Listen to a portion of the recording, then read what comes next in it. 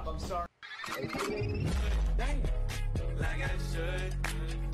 When in circle, walk around the neighborhood.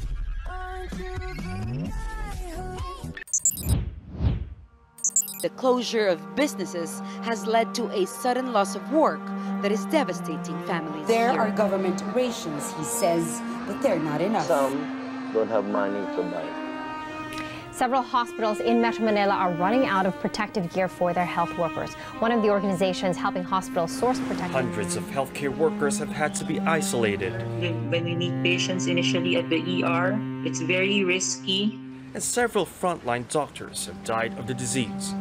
Right now, we don't know who has the infection, so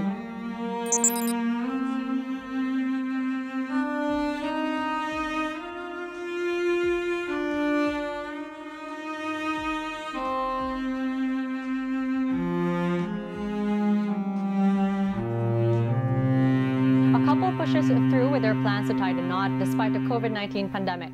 Let's.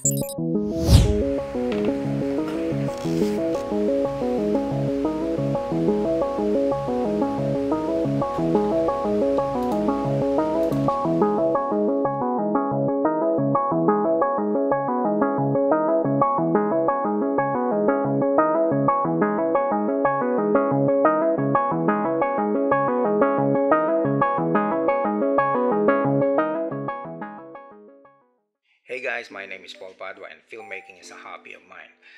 It's a way for me to learn and share what it is that I have learned.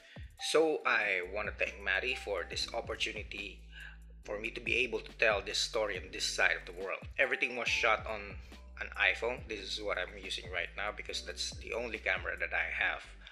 Now I wanted to tell that story in just 2 to 3 frames in a single setting, which is this couch, because I want to convey the feeling of confinement, and I guess that's what we are all feeling right now. If you like this video, just give it a thumbs up and subscribe to my channel for more moments on mobile. Thanks.